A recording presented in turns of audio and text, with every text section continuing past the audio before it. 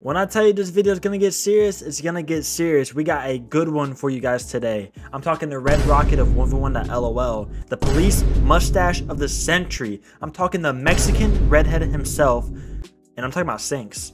Now, you may be wondering, why is he the worst person ever? Well, he might not be the worst person ever, but he sucks pretty bad. Like, this guy has Santa's fat sack all over his face, but filled with reasons why we shouldn't like him. Like, he's gone from being blatantly racist and making excuses for it to, like, being a hack. He used to hack, and the community just does not like him. Now, to get things started, let's start with the first reason. And the first reason is simple. He's racist. Here are multiple screenshots of Sinks saying the N-word. And I mean, look at this guy. He is not black by any means. Actually, if you look at this, he states he's Mexican and his uncle lets him say it. So, Sinks is a redhead Mexican who's also albino? If you guys think about it, like, why does he even play the game? He claims he makes $5 grand a month. Now, take this info with a grain of salt, but personally, I think this is daddy's money because we all know Sinks works at McDonald's.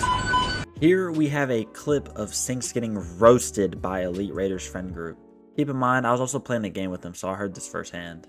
Y'all ready? What the fuck? What's going on? Here you go, Sinks. I got you. This is what you hear every day.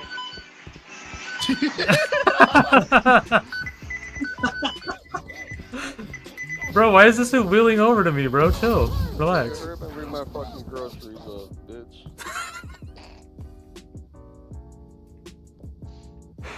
Oh no, bro.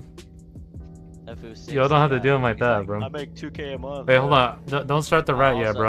Also, apparently he claimed he made 2K a month, which is completely different than what he said earlier in the video. And it really just goes to show how much this guy pulls out of his ass. Like, he lies all the time. And I guess another thing we can talk about is how bad of a host he is.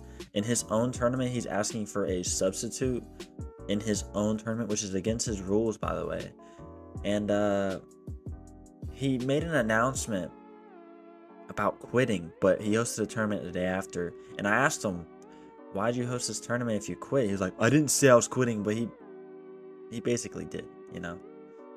We can also add that he just blatantly lies sometimes. Like in this Twitch notification that I got, it says he's gonna give out free V-Bucks when he was actually streaming to just one viewer.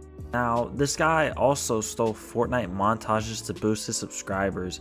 Apparently, a long time ago, he got caught for that, and I just heard about it now, so I'm gonna add this straight into the video for you. And of course, his YouTube says if you subscribe to him, you get free cookies. But that's just tactics predators use to get minors.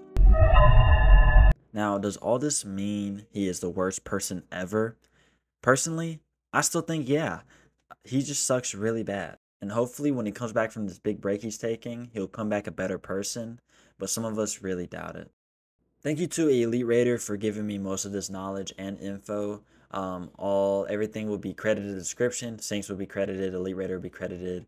And yeah, this video is fun to make. If you guys want to see the next one I'm making, it is another one about Austin LOL. Apparently he has came back and wow, it's a story to tell.